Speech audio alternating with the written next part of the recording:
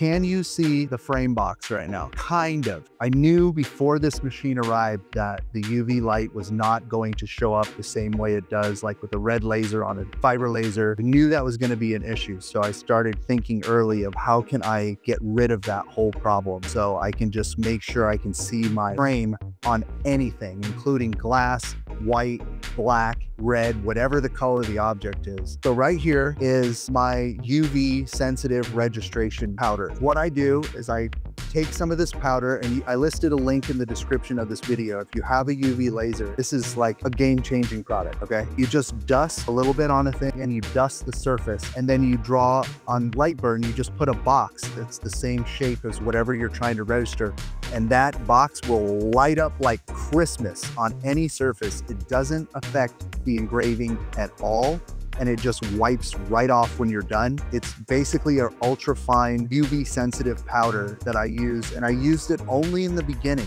I don't use it on every one. I just used it to register my artwork, make sure I was square, level, in the middle, using the powder first. Then once I had that set, I never put it on again because I know that everything's aligned. So it's on my website. It's like 15 bucks. So if you get a UV laser, you should definitely check it out.